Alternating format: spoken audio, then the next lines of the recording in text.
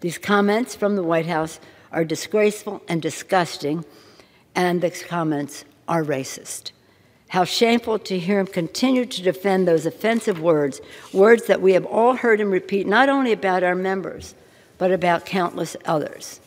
Our caucus will continue to forcefully respond to those attacks on our members, which reflect a fundamental disrespect for the beautiful diversity of America. There is no place anywhere for the President's words, which are not only divisive, but dangerous, and have legitimized and increased fear and hatred of new Americans and people of color.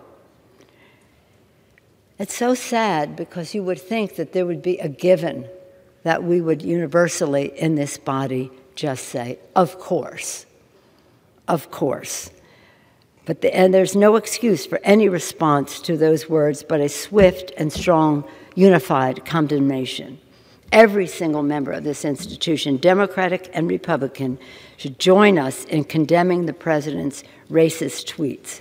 To do anything less would be a shocking rejection of our values and a shameful abdication of our oath of office to protect the American people. I urge a unanimous vote and yield back the balance of my vote. I was just going to give the General Speaker of the House if she would like to rephrase that comment. I have cleared my remarks with a parliamentarian before I read them. And take it. And I ask the words be taken down.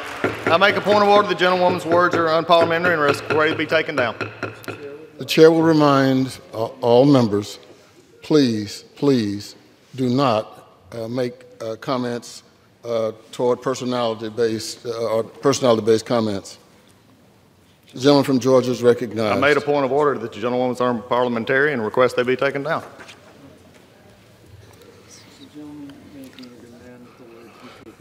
Is the gentleman making a demand that the words be taken down? Go ahead. I request that the gentlewoman's words are unparliamentary and request that they be taken down. But we don't ever want to pass up, it seems, an opportunity to escalate. And that's what this is. I'll dare anybody to look at any of the footage and see if there was any unfairness. But unfairness is not enough because we want to just fight. I abandon the chair.